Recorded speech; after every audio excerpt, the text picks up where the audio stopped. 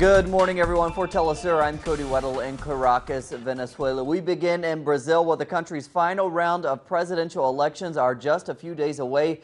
Up to 140 million voters will be eligible to vote on Sunday to decide which candidate will lead Latin America's largest country. A new poll released on Wednesday shows that incumbent President Dilma Rousseff continues to lead the race. The survey gives Rousseff 52% support compared with 48% of intended support for Aécio Neves.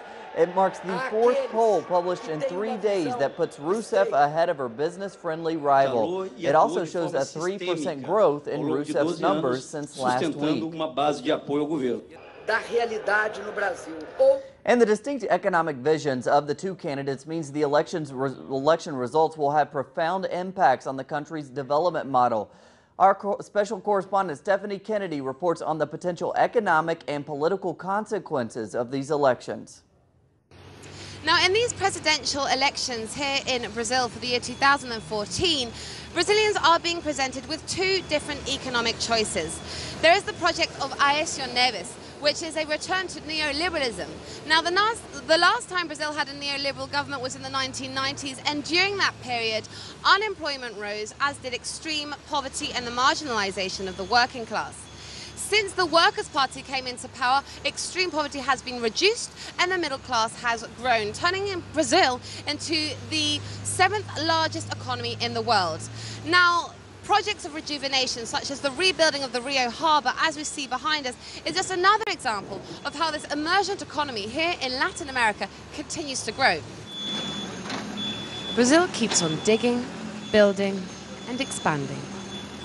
And while sectors on the right argue the economy is stagnating, others are keen to bust the myth of a country in collapse. Carlos Bastos is one of them, who we met up with at Rio's Federal University. Real wages continue to grow.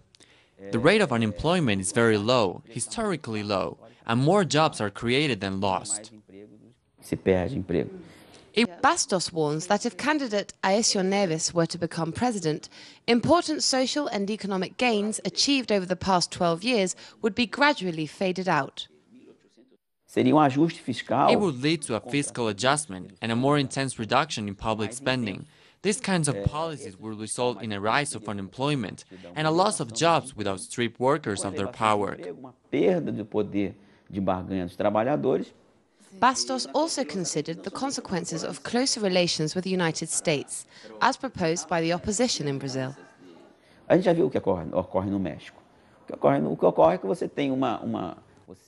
It would lead to a fiscal adjustment and a more intense reduction in public spending.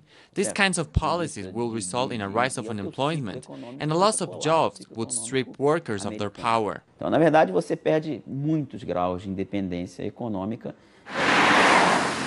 Under both Lula da Silva and Dilma Rousseff, Brazil played a leading role in blocs such as Mercosur and BRICS. Such is its power today that in 2016 it will be hosting the World Summer Olympics. Stephanie Kennedy, Telesur, Rio. And thanks to Stephanie, Uruguayans will also take to the polls on Sunday. Polls there show the left-wing candidate has at least a 10-point lead, but that the race will likely enter a second-round runoff. In recent surveys, Broad Front candidate Tabaré Vázquez is falling short of the 50% of the votes needed to avoid a runoff. According to Uruguayan election law, if no candidate obtains a majority of the votes, the race enters a second-round runoff on November 30th between the two leading candidates. Over 2 million Uruguayans will be eligible to vote Sunday. The Mexican government has announced it will offer a reward of $100,000 for information on the whereabouts of 43 missing students. The announcement comes as the Mexican authorities have stepped up efforts to find the students almost a month since they were reported missing. It comes amid mounting national pressure for action. The case has put a spotlight on ties between the Mexican political class, the police, corruption, and gang violence. Another nationwide day of protests is scheduled for today. And in Colombia, the Constitutional Court has authorized a law requiring a general referendum for any peace agreements achieved in ongoing talks between the government and FARC guerrilla group. The referendum would be held in parallel to Colombia's local authorities' elections. The decision comes as the peace talks enter their second year. So far, the government and the guerrillas have reached agreements in areas such as political integration of former combatants and a solution to drug trafficking. On Wednesday, the World Health Organization announced it hopes to come up with a vaccine against Ebola by January 2015.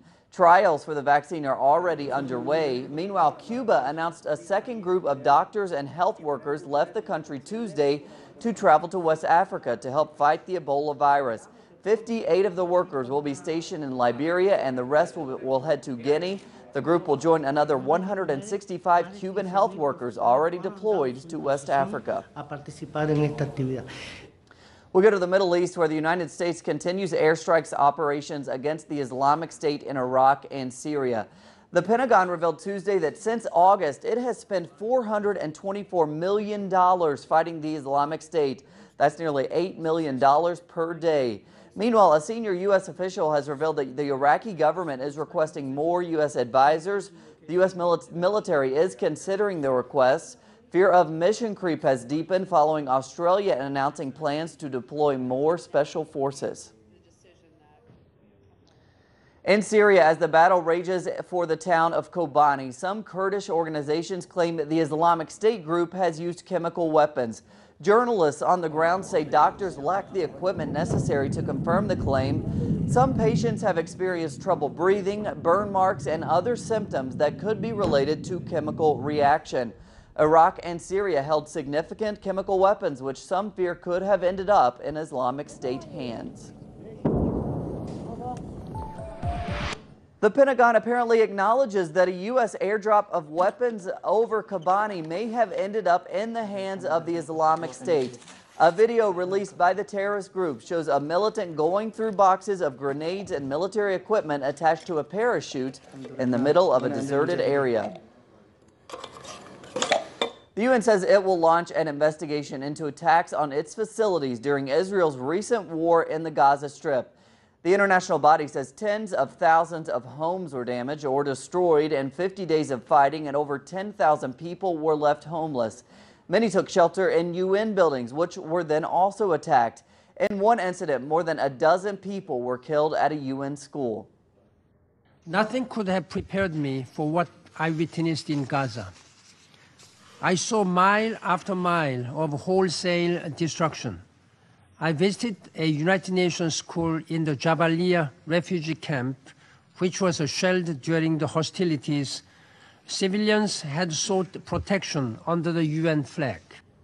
And we end this morning with a look at the backlash to the sentence handed down to Paralympic athlete Oscar Pistorius for the killing of his girlfriend, Reeva Steenkamp. Now, as we reported yesterday, Pistorius was sentenced to 5 years for culpable manslaughter of Steenkamp. However, it has since come to light that he may serve as little as 10 months in jail and the remaining part of his sentence under house arrest. While Steenkamp's family say they believe that justice has been served, protesters in South Africa have gathered around and condemned the sentence as too lenient.